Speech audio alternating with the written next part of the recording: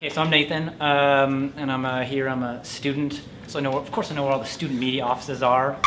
Okay, here's our little yearbook office, and our little poetry/fiction submission office, for student artwork. This is the paper that I work at. So as you can see now, locked up tight as a drum, but that's okay because the spread of information is never locked down. Here's the radio station, also locked up tighter than a hobo's butthole, because you don't just want anybody having access to the radio waves. Why do I want to investigate dead weight? Why not? They're wearing masks. Their music is hypochondriacal. Okay, it makes me feel like I have different illnesses.